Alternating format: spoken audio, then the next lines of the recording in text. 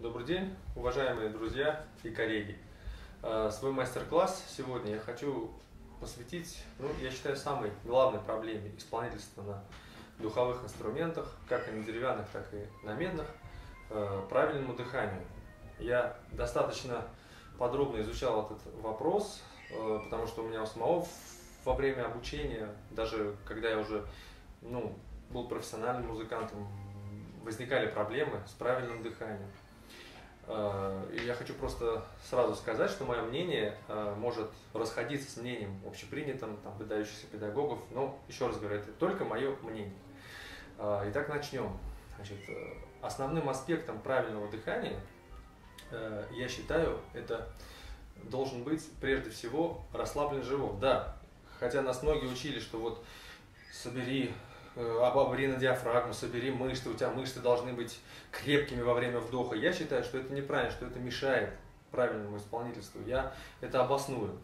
Вот у нас есть грудобрюшная преграда, как вы знаете, которая называется диафрагма.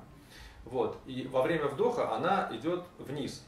И чем она быстрее и свободнее упадет вниз, тем более свободный вдох легкий мы можем взять. И если наш живот будет в этот момент напряжен, то мышцы живота будут просто элементарно мешать диафрагме упасть. То есть, соответственно, мы в полном объеме легкими не сможем взять вдох. Вот, поэтому, как бы вот это ни звучало парадоксально, во время вдоха наш живот должен расслабляться. То есть мы представляем, что мы берем вдох вот сюда, и во время вдоха мы расслабляем живот, мышцы живота. И у нас прекрасненько набираются полные легкие, и ни плечи не поднимаются, ничего. Потому что смотрите, что происходит при зажатом животе. Вот, выйди сюда, пожалуйста, Дима. Да, давай сначала сделаем неправильно. Напряги живот, совсем напряги, вот прямо изо всех сил. А теперь бери в таком положении вдох. У нас поднимаются плечи, у нас зажимается все. И, соответственно, и дыхание идет в неправильном направлении, что приводит к паховым и к пупочным грыжам. Да? А теперь давай смотри. Вот, расслабляем во время вдоха мышцы живота и спокойненько берем вдох. Видите? Грудная клетка расслаблена, плечи не зажимаются, человек спокойно берет вдох легкими. Это первое. Так, отойди пока. Дальше. Очень часто ошибкой студентов является то, что они как таковой воздух в себя, скажем так, не втягивают. То есть они говорят, я говорю, ты играешь без дыхания. Студент говорит, как же, вот, видите, я же вдох взял. Нет, вот вдох он как таковой не берет, он просто надувает живот, что тоже приводит опять к тем же грыжам. Мы должны ощущать воздух как что-то такое физическое, как молоко, как не знаю, то есть мы должны воздух втягивать, как пылесос, не знаю, как в Макдональдсе молочный коктейль через трубочку. Мы должны его ощущать как нечто материальное. Тогда вот мы будем действительно брать воздух. Чтобы понять, что вот мы воздух втягиваем, можно просто вот приложить вот так ладонь ребром к губам. И вот мы чувствуем этот вдох. Вот на этом. То есть, грубо говоря, во многих школах написано, что во время вдоха вы должны ощущать, что он пошел назад, сюда, ребро пошло туда, ключица туда. Я считаю, это тоже неправильно. Мы дышим легкими и воздух берем ртом. Все, что остальное происходит в организме, это просто производное от того, что мы берем вдох легкими. То есть вот воздух попадает легкими. И вдох, и выдох мы берем ртом, выдыхаем ртом же. Что касается выдоха, то же самое. Многие маститые педагоги говорят, что вот давай на дыхание, на опоре, давай жми животом скорее воздух, чтобы тоже неправильно.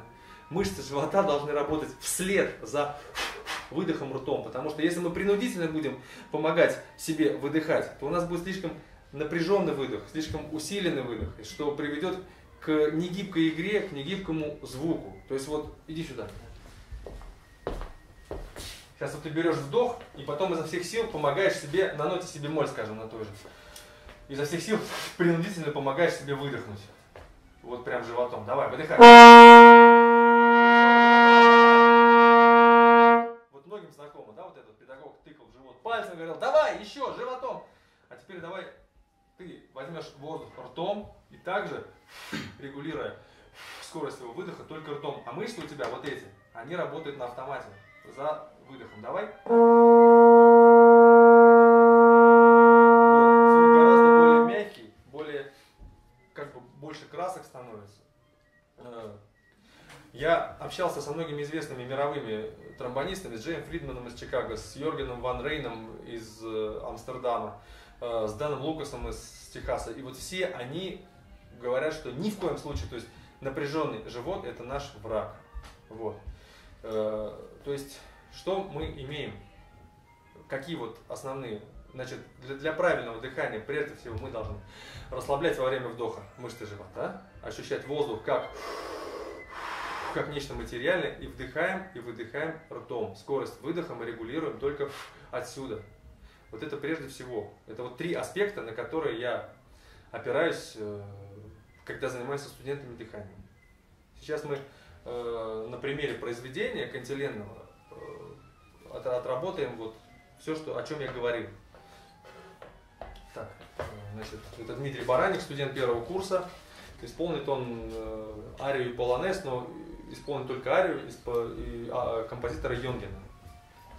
Давай. Раз, два.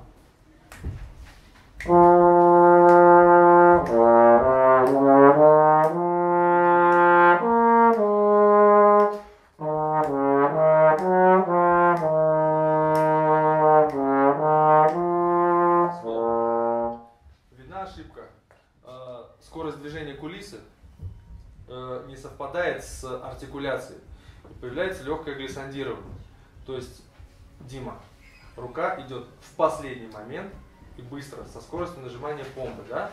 При этом, вот, чтобы у тебя переходы между нотами были более гладкими, когда ты заканчиваешь одну ноту, при переходе на другую, нужно скорость выдоха немножко увеличить. Немножко по чуть-чуть, да? Но тоже не переборщить, чтобы не было пузырей.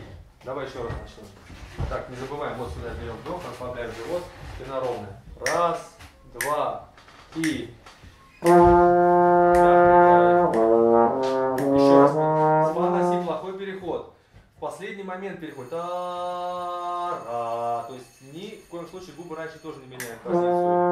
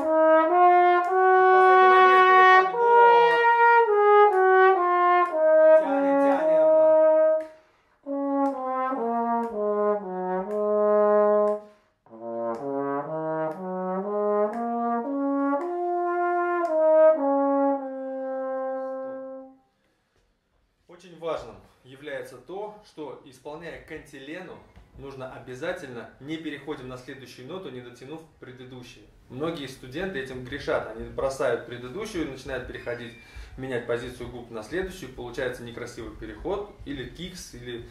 То есть мы пока не... все нужно играть как бы в горизонтали, максимально вытягивая все.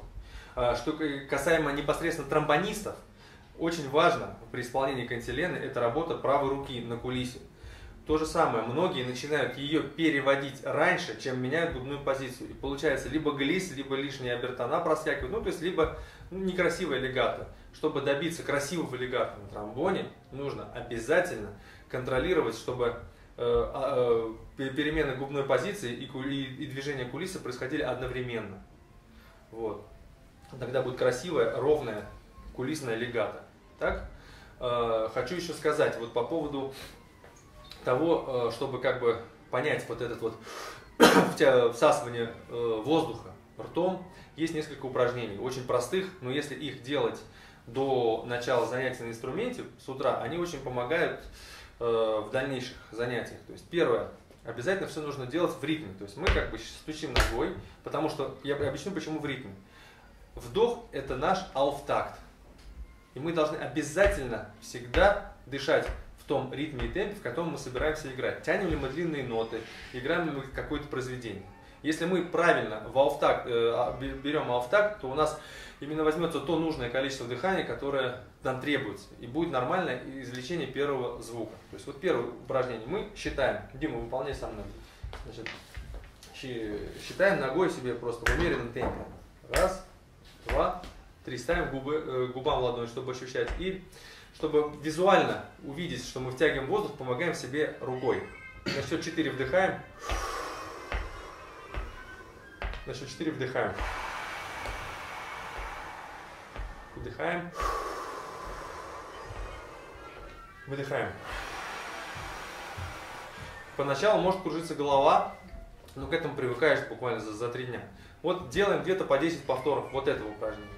В дальнейшем можно будет варьировать, скажем, на 1 удар брать и на 4 выдыхать. По 5. При этом нужно стараться брать вдох, как бы не вот уголками, потому что если мы берем непосредственно так уголками, то у нас опять же не берется достаточное количество воздуха и верхушка легких только задействована. А если мы наоборот во время вдоха уголки как бы к центру группируем и берем на слоге О, вот это нам позволяет дышать полной грудью, спокойно. Так. Второе упражнение. Мы также продолжаем считать ногой и помогаем себе руками. То есть на 4 удара мы берем вверх, на 4 выдыхаем. По 5. Тоже достаточно 10 повторов. Это упражнение нам помогает раскрыть грудную клетку перед занятиями. То же самое можно будет потом делать на 1 удар. Вдох и выдох на 4. Опять вдох.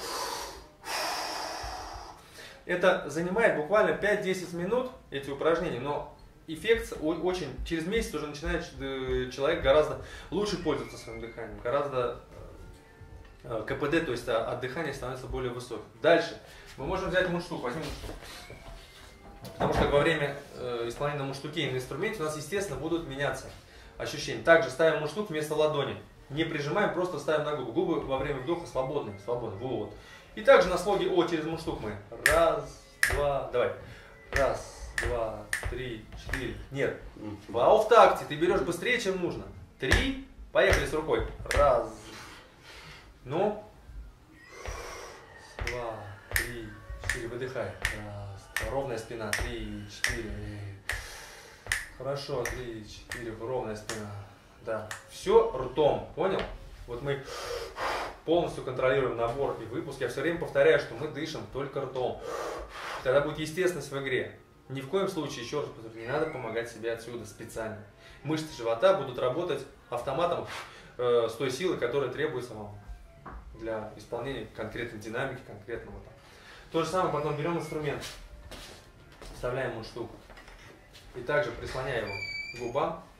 Вот, также на 4 счета. Давай, 3. Вдыхаем, ауфтакт. Раз, с рукой, 2, 3, 4. Выдыхаем. Раз, два. Раньше не выдыхаем. Вдох на 4 удара. Раз, 2, 3, 4. Выдох на 4 удара. Раз, 2, еще 3, 4. Вдох на 4 удара. Раз, 2, 3, 4. Выдох на 4 удара. Понятно? Голова кружится? Да нет. Нет? Вот. Обязательно. Это, еще раз повторяю, главное в этих упражнениях регулярность. То есть, если там сегодня сделал, завтра не сделал, ну, лучше этим заниматься каждый день. Но действительно, занимает времени мало, помогает очень здорово. Это именно вот естественность дыхания. Вообще, в принципе, мы же, когда разговариваем в обычной жизни, мы же специально вот так вот не разговариваем. Вот то же самое должно быть в игре. А вот это еще раз про то, что принудительный выдох. То есть доходило до того, когда я учился, мне один маститый педагог сказал: подойди к роялю. Я когда меня спросил, а как вот дышать? Подойди к роялю. Я подошел, он говорит: поднимай рояль. Я начинаю поднимать рояль. Напряглось, вот так и дыши. Я начал вот с этими ощущениями дышать, и у меня вообще все перестало получаться.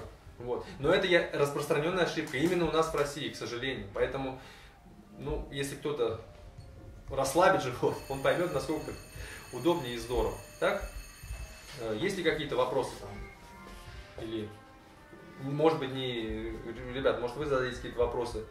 Не по дыханию, может задать, просто по исполнению, по Ну давайте, вы пришли на мастер-класс, задавайте вопросы.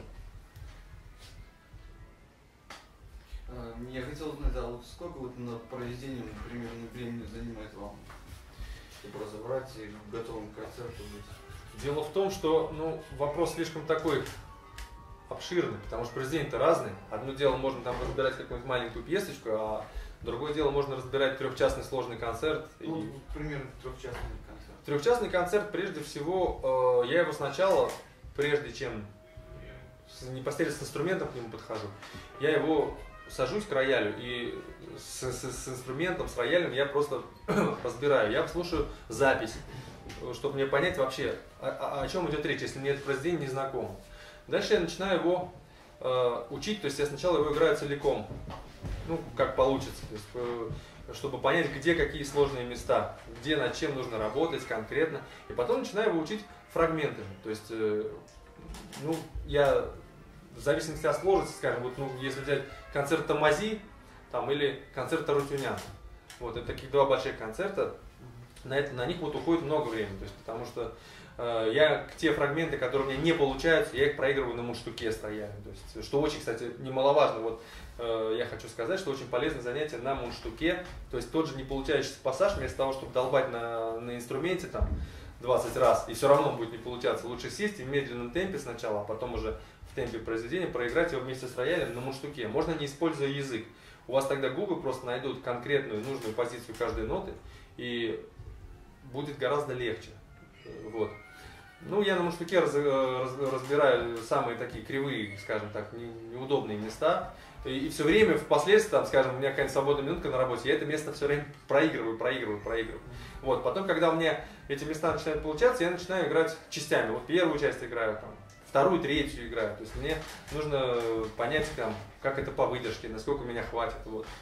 А потом, уже когда вот этот период проходит, я начинаю уже играть концерт целиком. Но обязательно, когда вот я уже, например, достаточно свободную выучу, там, наизусть, и, скажем, скерца третьей части или какие-то быстрые места первой, они у меня уже идут в темпе, я их начинаю намеренно играть медленно, чтобы в процессе не заиграть. Потому что если они, как говорят у нас, забалтываются, то уже потом их очень трудно обратно отмотать назад и выучить. Это, кстати, этим тоже грешат многие студенты. Я хочу посоветовать студентам как можно больше, уже выучив концерт, повторять его по нотам. Потому что студент выучит его так и начинает, все, красиво в коридоре его без нот исполняет, соответственно, забывает штрихи, написанные автором, нюансы, и все. Вот это я вижу, занимаясь с вами. Зато я наизусть играю. Вот обязательно используйте ноты, чтобы как раз не забыть те аспекты, которые просит автор. Вот как-то так. А вот на данный момент, сколько у вас времени занимает на занятия индивидуальные? Все зависит от того, так как я профессиональный музыкант и работаю в Большом театре, где в принципе работы очень много. И мои занятия зависят от количества работы в театре. То есть мне нужно же, у нас бывает и по 2 вызова.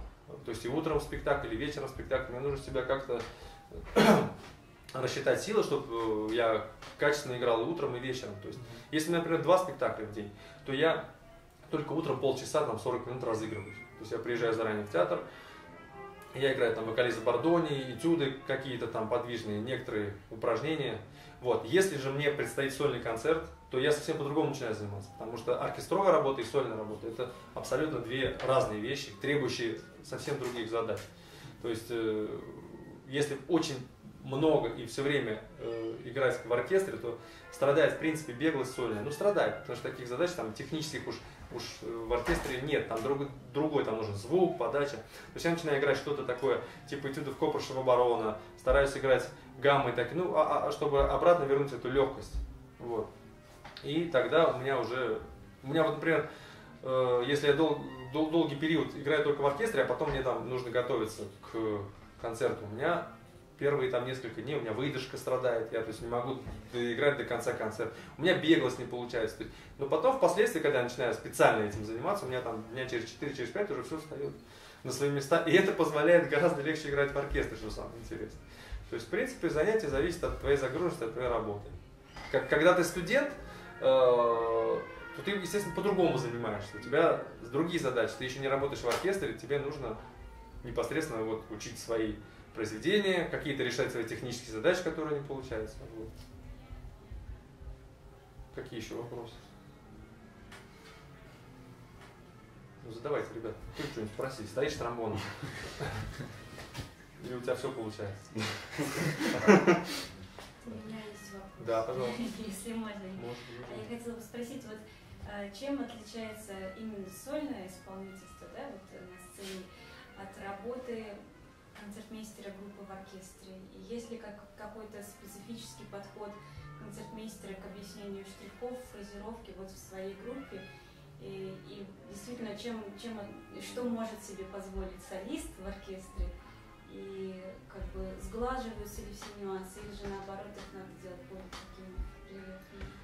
Ну, я могу сразу сказать, что сольная оркестровая игра – две разные профессии. У нас есть сольные тромбонисты, которые вот в основном играют только соло. Это Кристиан Линдберг, он практически в оркестре не играл. Вот, это сейчас Ян Босфелд, который тоже ушел из оркестра, занимается только сольной игрой. Сольная игра, там даже другие, в принципе, инструменты требуют. Например, я для сольной игры использую более легкий, с более, как бы, меньшим сечением кулисы кон, а в оркестре я играю на широкомензурном Бахе или Эдвардсе, потому что там требуется более объемный звук, но там в силу того, что где-то больше пауз, где-то там можно отдохнуть, то есть поэтому там такой легкий инструмент не нужен. А для соло, там, когда ты играешь два отделения один, естественно, ты берешь инструмент полегче, чтобы была выходимость, чтобы как-то попадание на ноты. Вот эти инструменты кон, они этим действительно в хорошем, вот такие вот инструменты, как ни странно, обыкновенный кон 88H, у него замечательная выходимость и попадаемость на ноты. То есть у тебя здоровье в 100 раз меньше уходит, чем бы требовалось. Вот. Солистам, в принципе, тут нужно еще иметь железные нервы, потому что как ни крути, вот я общался с большим количеством различных музыкантов, сольных, не только тромбонистов, волнуются все, даже вот музыканты, которые там по 100 концертов сольных в год имеют, все равно они волнуются на сцене. И вот с этим волнением, у меня даже есть по этому поводу статья, она выложена в интернете про творческое волнение. Просто с волнением нужно смириться, оно будет, надо научиться играть с ним. Просто, или даже использовать его себе на пользу для какого-то там, не знаю, куража, еще что-то. Нельзя себе говорить: я не волнуюсь, я спокоен. Нет, это наоборот, ты себя задавливаешь, а когда ты говоришь: да, я волнуюсь, да, мне страшно, но я выйду и сыграю, это как-то вот легче, вы знаете, происходит.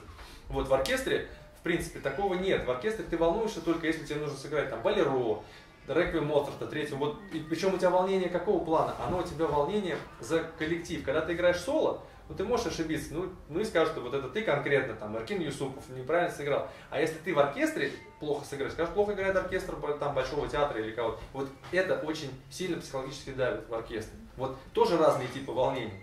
Вот, понимаете, различаются. То есть, как концертмейстер группы, я, честно говоря, волнуюсь за то, что у меня все было спокойно в группе. У меня группа не как в обычных оркестрах, 4 человека, у меня 10 человек. Вот, и там много всяких подводных течений, личностных отношений.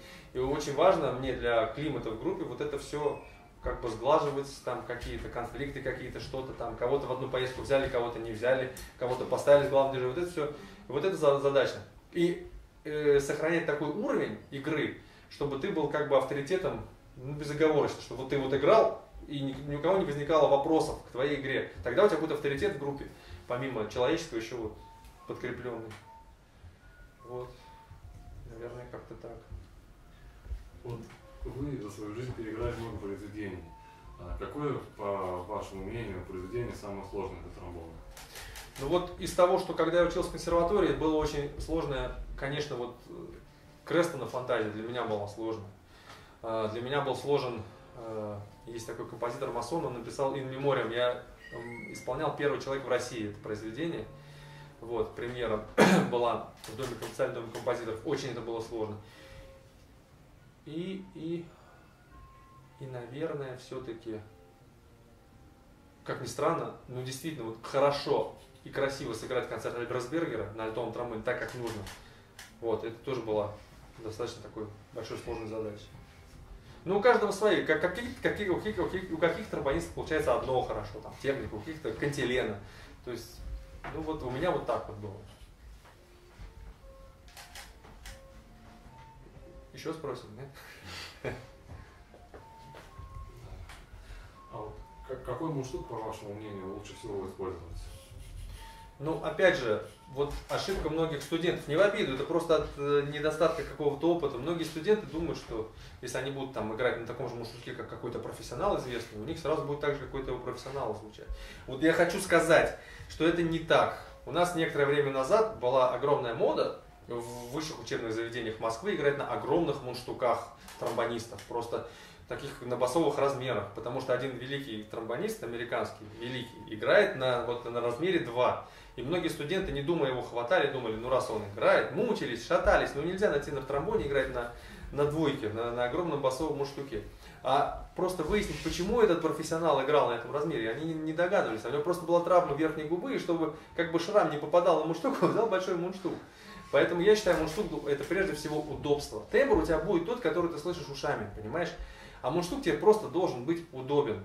Вот. Я играю вообще на обыкновенной баховской пятерке, и мне удобно, потому что у меня такие большие полотна на работе, исполнительские, ну то есть у оперы по 4 там действия. Мне нужно просто, чтобы у меня получились все ноты.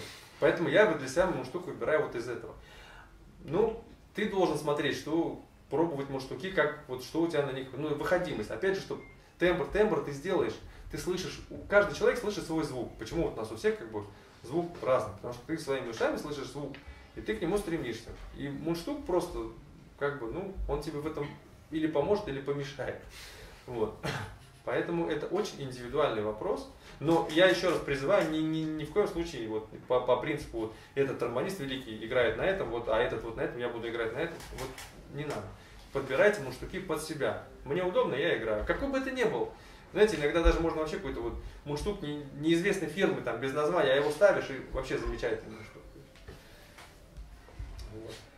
Вот я еще хотел узнать, вот вас зовут часто в жюри, в комиссию там сидеть на конкурсах. Вот по каким критериям вы определяете, ну, достоин участник первой премии, там, второй, третий, как это? По таким критериям, прежде всего, яркость. Ну вот вышел человек, просто с первой фразы понятно.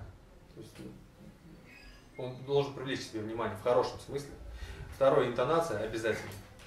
Вот. И как ни крути на любом конкурсе, это выходимость. Можно сколько угодно сказать, такой мальчик музыкальный, ну там не киксовал, там ноту не взял, там на конкурсе это вообще не подходит. Вот 3 аспекта. Яркость, музыкальность и выходимость. Вот обязательно, интонация. Да. Это обязательно. Потому что это конкурс. Конкурс, ну это, ну можно сказать, ну не знаю, не в прямом, как спорт, но у нас нет 3 попыток, например, как в спорте.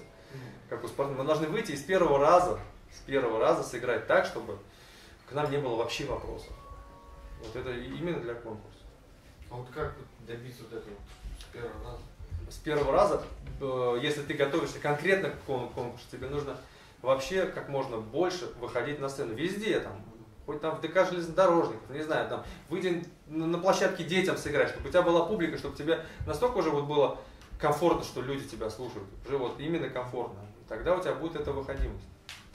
Что публика сидит, нету публики, все равно как бы все должно получаться. Потому что, ну, конкурс действительно, это настолько, как это сказать, ну, даже в каком-то смысле это лотерея тоже. Потому что человек может замечательно играть накануне, фантастически, и просто, ну, что-то не сложилось там, ну, вот у него там пересохло, еще что-то. И вот именно вот в день конкурса, в минуту конкурса, он раз и все. У меня тоже так было на одном международном конкурсе. То есть я накануне все сыграл, а там вообще ничего не смог сыграть. Ну вот так. Поэтому... Ну, как бы это тоже опыт. Это опыт, это нервы, это твой подход, то, как ты настроился. Вот. Ну, то есть, получается, вы после каждого вот какого-то опыта делаете выводы? Да. Даже неудачный конкурс, это тоже опыт. Опыт, ты уже понимаешь, что может быть так, ага, значит, отложили, что-то сделали, чтобы так не повторилось. Вот. И что бы ни случилось на конкурсе, нельзя опускать руки, он не последний. Будет следующий конкурс, будет еще что-то там. Вот. То есть такие конкурсы, которые могут быть даже где-то необъективные, а тебе там могут сломать психику. То есть, ну, такое тоже бывает. Мы слетели с одного очень известного конкурса, с первого тура как-то. Я, небезызвестный вам Золтан Кис из Мнозилбраса, и Яспер Соренсон, который вот мы не прошли на второй тур. Вроде бы мы должны после этого Все. Но я стал солистом Большого театра, Золтан Кис, сами знаете кто, выдающийся тромбонист, артист Нойзел Брас, а Яспер Соренсон, регулятор первого-второго тромбона с Берлинской филармонии. Вот, мы слетели с первого тура, ну так вот, по логике. Мы должны были все опустить руки, но видите, как в жизни распорядилось. Так что это все момент психологии, везения. Да. Какие произведения, на ваш взгляд, в колледже вы советуете пройти? Вот необходимо? Я считаю, что необходимо в колледже. Да, это хороший, кстати, вопрос. Вот существует произведение для тромбона, которое нужно обязательно сыграть. Это концерт Римского-Корсакова, потому что это наш настоящий русский концерт, и мы как бы его передаем из поколения в поколение, и именно на стадии колледжа вот его нужно обязательно сыграть весь, со всеми его каденциями. Так, обязательно нужно поиграть классику такую, ну не очень сложную, это можно сыграть сонату Капорали, третью сонату Марчелло, можно сыграть сонату Гаяра. Вот, это такая, ну, классическое произведение. В колледже на 3-4 курсе нужно пройти концертино Давида. Обычно с ним уже поступают, вот на 4 курсе его обычно учат, и с ним поступают в вуз. Тоже. И очень много зависит от педагога, чтобы он правильно научил по музыке играть это концертино Давида. Оно тоже у нас, как это, краеугольное. Во все оркестры как бы обычно спрашивают первую часть концертино Давида. Вот это нужно сыграть. Ну, если студент продвинут, если у него выдержка, можно сыграть второй концерт Рейхи. Это тоже наш русский концерт. И тоже он очень правильно написан. Многие не уделяют ему должного внимания, а ведь он, ну, если его сыграть, пройти, то многие технологические проблемы, там, скачков, они решаются. Да, обязательно целиком. Можно сыграть симфоническую пьесу Гильмана. То же самое, по продвинутости студента можно сыграть Гирапара пьесу. Можно сыграть романс Вебера. Он, правда, ну, для губ такой достаточно сложный. Можно сыграть первую фантазию Телемана, переложение для флейты, тоже можно сыграть в училище. Ну вот такие основные. То есть, в принципе, не надо увлекаться авангардом, нужно учиться на классике, на романтизме, вот, чтобы правильно играть штрихи, фразу, музыку. Ну что, кончились вопросы? Ну, в принципе, вот все, что мог, сказал. Если что, ищите меня ВКонтакте, в Фейсбуке, задавайте вопросы, всем отвечу. Всегда рад к общению. Или приходите, звони. Вот я преподаю здесь, в ГУДИ, преподаю в консерватории, в Академии Маймонида. Всегда отвечу на ваши вопросы, позанимаюсь. В общем, так. Всего доброго, всем удачи.